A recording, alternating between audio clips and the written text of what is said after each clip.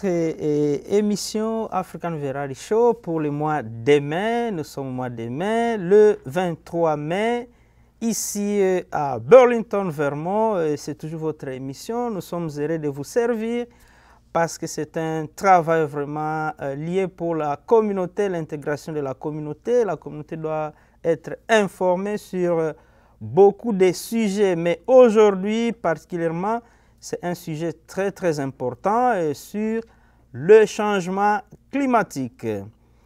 Alors, I'm gonna do a small introduction regarding our topic today. So, we're gonna talk about climate change. So, as you know, guys, climate change is now affecting every country on every continent. It is disrupting national economies and affecting lives, casting people, communities, and countries earlier today and even more tomorrow. So people are experiencing the significant impact of climate change. We've included changing weather patterns, rising sea level, and more extreme weather events. So the greenhouse gas emissions from human activities are driving climate change and continue to rise. So they are now at the highest levels in history. Without action, the world's average surface temperature is projected to rise over the 21st century and is likely to surpass 3 degrees Celsius this century, with some areas of the world expected to warm even more. The poorest and most vulnerable people are being affected the most. So, je vais parler un peu en français, cette petite introduction pour aider à ce que vous puissiez nous comprendre avant que je puisse passer à mes invités. Donc, je parle des changements climatiques. Les changements climatiques touchent désormais tous les pays dans tous les continents. Elles perturbent les économies nationales et affectent des vies humaines, coûtant très cher aux personnes, aux communautés, aux pays aujourd'hui et encore plus demain. Alors, les gens subissent les impacts importants du changement climatique, notamment l'évolution des conditions météorologiques, l'élévation du niveau de la mer et de la multiplication des événements météorologiques extrêmes. Les émissions de gaz à effet de serre dues aux activités humaines sont à l'origine du changement climatique et continuent d'augmenter. Ils sont désormais à leur plus haut niveau de l'histoire. Sans action, la température moyenne à la surface de la planète devrait augmenter au cours du XXIe siècle et dépasse les 3 degrés Celsius au cours de ce siècle. Et certaines régions du monde devraient se réchauffer encore plus. Les personnes les plus pauvres et les plus vulnérables sont les plus touchées. Alors, un message à Lingala, dans le lot de makambo ya changement ya climat ndenge ezali kosalema na monde vi na ba activité nyonso to sala na niveau mokili. Alors ba perturbation ezali ko perturber ni ba gaz à effet de serre ezali ko kende nani na ti na atmosphère parce que mwinde utaka na soleil ekiti. Alors ba perturbation nyonso to sa ba activité nyonso to sala ezali ko perturber mokili, ezali ko créer auto bengi réchauffement climatique. Yango ba conséquences comme mingi, économie échangée, vie échangée, place nini désert ezala qui comme plus accentué, batu place musu bazangi mai, batu musu inondation. To mona ki na Vermont année passée à mbula ezala ki belé, Montpellier ezala ki inondé. Moi makambo ebele yango lelo to bengi bandeko moko to découvrir bango sikawa pour que basalisa biso. Maintenant en Swahili leo tutasema mabadiliko ya dunia, mabadiliko ya dunia iko na leta mambo mingi kudunia sasa juu dunia dunia inawaka moto sana juu ya makazi yote tunafanya, bitu yote tunafanya, mamitukari, bitu yote. Alo iko na sairie sana dunia inawaka moto, inakuwa na koze maproblema mingi, umasikini, njaa, fazi watu kwa narima mashamba, bengine wanakosa mai, sama mai na kia mingi na wa mimea, ile bitu yote ile. Njo leo tuko na wandugu tutawapokea hapa ofisi ya wanatumika ku Montpellier, batasema juu ya mambo ile kitu kani tunaweza kufanya. Alors aujourd'hui nous avons des invités spéciaux. Il y a Sophi Veltrop. Elle travaille au bureau d'action pour le climat en 2023 pour soutenir l'engagement communautaire et les efforts de communication. Alors avec son rôle, elle recueille et partage les commentaires du public sur l'action climatique et les politiques liées au climat avec les décideurs. Son rôle consiste également à rendre les informations climatiques sur l'état de Vermont significatives et accessibles aux Vermontois. Et son expérience est dans le domaine de la communication et l'engagement à non lucratif. Elle travaille pour diverses organisations aussi de conservation des terres et dans le domaine de l'éducation parascolaire. Elle vit à Woodbury. Et aussi, nous avons une deuxième invité spécial avec nous, Kashka Orlow, je crois que je prononce bien, est consultante auprès du Consensus Building Institute et travaille pour soutenir les efforts du Bureau d'action pour le climat. Elle est militante et puis mère en tant qu'immigrante aussi. Elle-même, elle peut s'identifier personnellement à bon nombre de luttes et de défis auxquels sont confrontées les communautés immigrantes et à faible revenu. Son objectif est de contribuer à faire entendre la voix de ceux qui ne sont pas représentés au sein des gouvernements étatiques et locaux, pour que les lois, les politiques, les programmes reflètent ces voix et aident les plus vulnérables. Nous devons d'abord nous exprimer. Elle vit tout près ici, à Old North End, à Burlington, maire de deux filles. Alors, nous allons les accueillir. So, welcome to our TV show, African Variety Show. So, can you introduce yourself? Because I did already in French, so you can introduce by yourself. It would be great in English. Sure. Yeah, so. Thank you so much for having us. Merci beaucoup. My name is Sophi Veltrop. I work for the State of Vermont's Climate Action Office, where I focus on community engagement and communications, and it's wonderful to be here today. Thank you. Hi, how are you? My name is Kashka Orlow, and I'm working for the Consensus Building Institute, and we work to support the Climate Action Office and the efforts of the state and their engagement efforts. Thank you so much. So we're gonna start straight to the first question. So what is climate change and climate pollution? Absolutely. Dr. Wetchi did a great job of explaining some of the effects of climate change that we're seeing across the globe, so I'll just talk a little bit more about where the climate pollution comes from that causes this climate change. It's coming from gases that increase the overall temperature of the Earth, and these occur naturally, but we're having a lot more of them because of human activity when we burn fuels. Ok, perfect. Donc, j'avais déjà expliqué à mon introduction parce que, vu le temps, nous n'avons pas beaucoup de temps. J'ai déjà expliqué à l'introduction en français, en lingala, en swahili. Et elle vient encore de compléter en anglais pour ceux qui ne parlent pas. Alors, les changements climatiques et la pollution climatique, comme nous venons de dire, est causé par des gaz qui augmentent la température globale de la Terre. Et ces gaz sont libérés lorsque les carburants tels que le mazout, le propane, l'essence sont brûlés. Ils peuvent également provenir d'autres sources telles que l'élevage, les déchets, l'industrie manufacturière.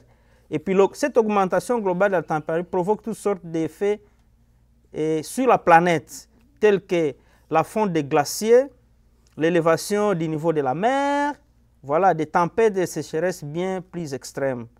Alors, j'ai déjà expliqué ça en français et puis en lingala, mais en swahili aussi. Vous connaissez déjà quelles sont les causes liées au changement climatique. Alors, sans toutefois tarder par le temps, nous allons passer à la deuxième question. So, what are the sources of climate pollution in Vermont?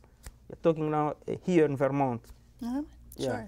So, in Vermont, the largest sources of climate pollution are transportation, which is cars, buses, planes, trains, and heating buildings.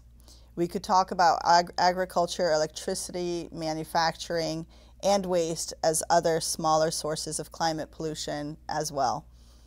These take some extra time to explain, though, because of the nuances. So, for example, agriculture and electricity are both solutions to climate change and contributors to climate pollution. So that has to be explained. OK, so ici à Vermont, j'ai posé la question, quelles sont les sources de pollution climatique dans les Vermont, là où nous vivons ici à Vermont. Et les plus grandes sources de pollution ici à Vermont sont liées au transport, les voitures, les bus, les avions, les trains, les chauffages, la climatisation des bâtiments, tout ça. Nous pourrions également parler de l'agriculture, l'électricité, l'industrie manufacturière et des déchets comme d'autres sources plus petites de pollution climatique. Mais celles-ci prennent un peu plus de temps, oui, à expliquer en raison des nuances. Par exemple, l'agriculture et l'électricité sont toutes deux des solutions au changement climatique et des contributeurs, voilà, et à la pollution climatique. Alors, qu'est-ce que signifie l'action climatique dont je vais leur poser? Donc, tout ce qu'il y a source minga na Vermont, ça c'est en lingala, source minga ya nini ya pollution awa ezali kouta na mituka na bilanga. Yango makambo mibale wana ezali beaucoup plus source liée ya nini ya pollution climatique awa na Vermont. Tunasema in Swahili tunasema yenye iko nafanya ke mabadiliko ikuye juu ya mambo ya nini ya hewa katika nchi yetu hapa ya Vermont. Iko mingi magari, iko mingi moto tuko tunaitilize, njo yenye iko na permettre ilete ile monte ya nini ya gaz ya nini effet de serre, et puis ikreye nini moto ikuwe mingi. Na tuliona mwaka jana hata mkaona kuma picha mai mvula inakuwa mingi, jua. Alo ile bitu yote njo iko na leta kukwema badiriko. So what does climate action mean for you guys? Yeah, I can start with sharing the two broad categories that climate action falls under, and then Kashka can give us a couple examples. So when we talk about climate change, there are two major categories. One is reducing the pollution that we were just talking about. How do we use less fuel? And then the second is preparing for the effects of climate change, such as the flooding you mentioned, or drought, or hotter summers. So even if we were to stop all of the pollution today, which isn't quite possible yet, we're still going to feel many of the harmful effects of climate pollution. So we need to prepare ourselves and be ready to respond.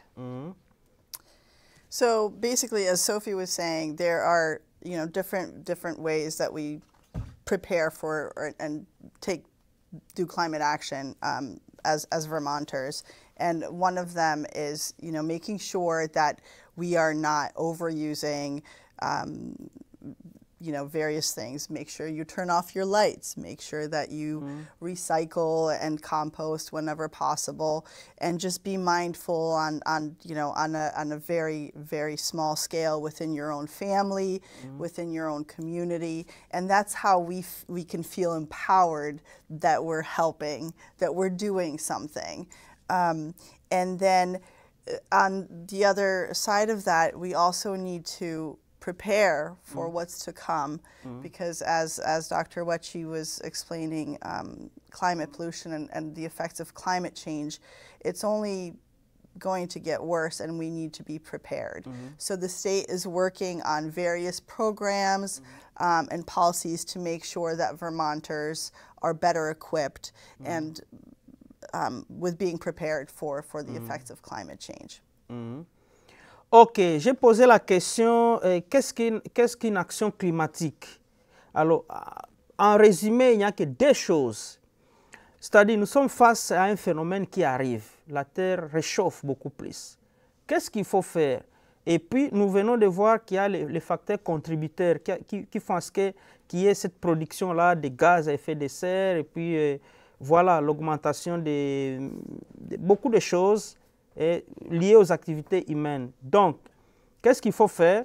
Nous devons faire un effort de pouvoir diminuer la pollution, Et aussi, si maintenant nous sommes attaqués déjà, qu'est-ce qu'il faut faire quand on est attaqué? Voilà, c'est ce qu'elle venait de dire. Raison pour laquelle il y a un bureau au niveau de Montpellier qui est là pour mettre le plan concernant l'action climatique. Alors, comment nous pouvons arriver à réduire, par exemple, la pollution? Et il dit qu'il y a une stratégie majeure pour réduire la pollution climatique. Il faut réduire la quantité de combustibles que nous utilisons comme le pétrole, le gaz et passer plutôt à des formes d'énergie plus propres, comme l'électricité provenant des panneaux solaires. Donc, neti awa toti koloba, les moyens, tous on a des choses, action climatique. Tous allez attaquer, qu'est-ce qu'il faut faire? To attaquer cause ezo matisani ni wana cause ezo permettre gaz à effet de serre mata et puis créer nini réchauffement. Donc to bunda pour que to kitisa yango et aussi si on est attaqué, il faut to kokako se préparer. Ce qui par exemple inondation yé air hiver malili, qu'est-ce qu'il faut faire? To tika bongo non. Voilà bureau moko ezali na niveau ya state, na niveau ya état à Vermont. Ils allaient raisonner déjà avant plan comment nous pouvons lutter. Alors, en Swahili, kuko bitui mbiri. Yenye kuko office yenye kona jokipe juu ya kutusaidia juu ya kufaire face na ile problème. Kitu kan tunaweza kushusha bitu tuko tunautilize juu par exemple juu ya moto ikuwe nguvu. Ndio unaona saa nyingine unaona ukenda dunia mzima leo tango itizima panneau solaire juu ya kuisaidia. Na kitu ingine ile komite le faut kuwe tayari kama for example mvule iko nanyesha, inondation inakuya, kitu kanaweza kufanya juu ya kufaire face na inondation. Est-ce batata tu batu bakufe vile? Hapana. Tuliona mwaka jana ku Vermont inondation ilikuwa mai yala sana ku Montpellier kule. Alors kitu kanifo ufanya kulikuwa batu waenda kusaidia, ndio yenye biko nasema stratégie. Alors une autre stratégie, ce qu'on appelle les solutions climatiques naturelles. Par exemple, les arbres et les plantes absorbent le dioxyde de carbone de l'atmosphère et le dioxyde de carbone est l'un des gaz à l'origine du changement climatique. Ainsi, plus nous avons une nature saine, bien sûr, en particulier des arbres, plus nous pouvons éliminer la pollution climatique de l'air. So what is the state of Vermont doing to address climate change? So there are a couple big strategies that the state of Vermont is working on. There is a climate action plan that was developed by an entity called the Vermont Climate Council. This climate action plan lays out many strategies and actions for both fighting climate change and responding to climate change. There's about 230 actions total, and many of these actions are taking place across state government and by nonprofits and in the legislature. But there's still a lot more to do. So the plan kind of lays out how can we get to our goals of reducing climate pollution. The state of Vermont is also working on creating something called the Resilience Implementation Strategy, which looks at where Vermont is working on our resilience to climate change, which means the ability to recover from those bad impacts, and then where do we need to do a lot more. So creating that strategy is in process this year. Sure, and so there are actually a lot of programs already in place around the state, and for example, there are incentives for homeowners to change the way that they heat their homes or to seal up any cracks in the homes to make sure that heat doesn't escape and isn't wasted. There are incentives in place right now to help Vermonters purchase electric vehicles and fuel-efficient vehicles as well.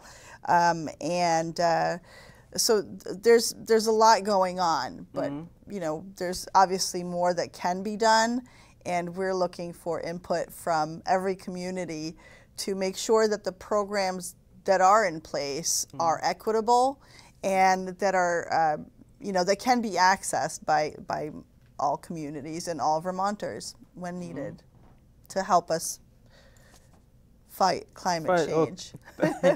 Alors, j'ai posé la question qu'on venait d'écouter Alors, l'État du Vermont dispose d'un plan climatique qui définit de nombreuses stratégies et actions pour lutter contre le changement climatique et répondre au changement climatique. Lutter et puis répondre, deux choses. L'État du Vermont élabore également une stratégie visant à rendre nos communautés résilientes au changement climatique, c'est-à-dire à s'adapter et puis lutter. Ce qui signifie qu'elles sont préparées à ces effets néfastes et peuvent à la fois s'adapter à ces effets et s'en remettre. Ce qu'on appelle la stratégie de mise en œuvre de la résilience. Alors, bazali kolala te bureau ya nini ya état ezali ko créer, I'm talking in lingala, ezali ko créer ba stratégie pour que toko za capable ya ko lutter nango na ko réduire. Alors, il y a beaucoup de programmes. Ba programme on est belé, raison pour laquelle mon autouna bango est-ce que ba programme on ezali aussi ba communauté bisotoye, est-ce que tozali vraiment engagé. Alors, in Swahili, kuko ma strategy yenyewe nini biro iko nafanya juu ya kulite epi ya kupunguza ile nini ile mabadiriko yenye nakuya. Alors, kuko ma programme ya mingi, mais sasa kule ma programme atuye kama shie be tulikuya kuimugini, est-ce que tuko tunayua ayo ubie tuko na participer? So I have one quick question. So you guys with the old strategies you are talking here, how is the impact to the new American community? They are involved, yes or no? So what strategy you guys do you have to put more people to be engaged? So this is a question just I have in my mind. Yeah. Yeah. But a couple things. I think there's a lot more we can do and a lot more. Being a guest of yours is very helpful, and we're looking forward to having more conversations like this. Between January and about April, we were able to meet with 6 different small groups to have small conversations. That's where we met you. Yes. And we're hoping to do more of that and continue conversations with community leaders. And at the end, we can share some ways to get in touch with us, so viewers of this program can share their thoughts. Okay, so perfect. So if I may, yeah, sure. I think that's exactly why we're on the show, and that's why we're doing community outreach. That's why we're talking to various communities. We had some focus groups not too long ago, and that's how true communication and a way for all communities and Vermonters to come together and make these policies and programs work for your community, for your family, so which means for all of us, for the entire state of Vermont and Vermonters. And that's how we do it. We do it by communicating and listening to each other. So otherwise, we wouldn't know if we hadn't done the focus group with the African community, and if we hadn't done that, we would have never learned that, for example, after the floods that happened at the Intervale, they received cards to help offset the damage that was caused. And these cards that were given were obviously given in good faith for, I think it was $100 or $50 or $100 cards for fruit and vegetables. But what we learned just from talking with the community members, that it would have been better to have a card given that wasn't just for fruit and vegetables, that could have been used for other things to offset the costs that the community incurred. So unless we're having these conversations, we can't help make change happen. That's why we need to hear from everybody. We want to hear from everybody. So perfect. So this is the best way which we can have what they call effective communication. So people, they're gonna be involved when they are listening in French, Swahili, Lingala, and we are explaining the simple word. So this is very, very important, and gonna help everyone to be more engaged. So one quick question before you guys are gonna summarize the 2-3 last questions.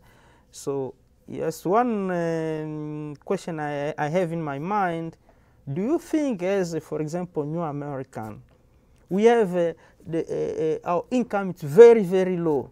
We'll be able to buy electrical car here because we are very poor, even we live in the United States of America. Yeah. So I'm talking about as immigrant here, not globally, because I know with the impact of climate change, the developed country, they are very suffering, but they are not like a cause of the perturbation is the United States and China. Absolutely. So this I'm talking globally, but locally. Yes. Do you think as New American we'll be able to buy this kind of car? Yeah. It's a really important point that some of these major climate actions, electric vehicles, and something called heat pumps, which can change your home to use electricity instead of fuel, they cost a lot of money, and they're not accessible to everyone. And if you are new to Vermont and you're getting your life set up, it might be out of your reach. I know that's true for me, and for example, I'm a renter, so I can't put a heat pump in the place that I rent myself. So there are all these barriers to some of the solutions. But what Kashka was talking about of the community engagement, of hearing from people, hey, that electric vehicle, that's not affordable to me even with the incentive. This is the kind of feedback that we can bring to the people who make these programs and share that information with them. So one thing is having this conversation with you all. And then another thing that is what we're trying to share with people are the ways that people can save money through some of these programs that are related to climate action. So a really important one is efficiency measures. So even renters can get help with making electricity and heating and even water sometimes more efficient, which lowers your bills for those things. And there's two places to go to find those resources. One is Burlington Electric Department's website, if you live in Burlington. If you don't live in Burlington, then the other is called Efficiency Vermont. And both of these websites have translation available on them from Google Translate. Some other climate actions that can save people money are finding alternative transportation. So that might look like carpooling, or walking or biking, or using the bus. These options, you know, have their own limitations. They're not perfect, but they can help save money on gas and transportation.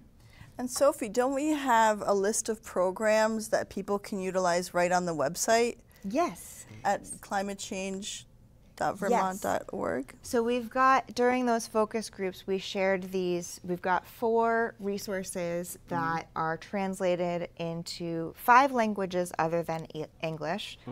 Those are,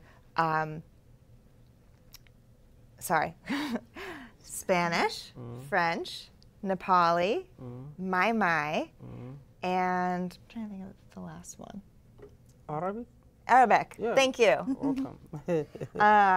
And so we can share the website to find those, and those lists resources for the things I just mentioned, as well as how to prepare for the effects of climate change.